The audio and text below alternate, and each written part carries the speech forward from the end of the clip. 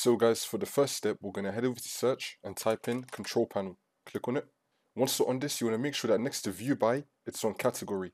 And then under network and internet, we're going to click on view network status and tasks. Then you want to find your network connection. It might either be Wi-Fi or Ethernet. No matter which one you have, you want to click on it. And then you want to click on properties. And then click on internet protocol version 4. Now once you're on this, you want to make sure that use the following DNS server address has been ticked.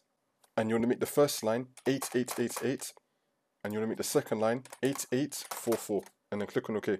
For the second step, we're going to head over to search and type in CMD. Then we're going to run it as administrator. And then click on yes. Once you're on this, we're going to type in ipconfig space / flush DNS. Click on enter.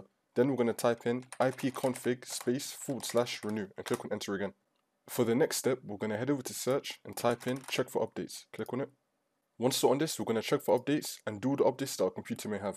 Now for the last step, we're going to head over to search and type in view network connections. Click on it. Once you're on this, you want to find either your Ethernet or your Wi-Fi. No matter which one you have, you want to right click on it and then click on disable. Now once it's been disabled, you want to right click on it again and then click on enable. Now once it's been enabled, you want to restart Minecraft and then the problem should be fixed.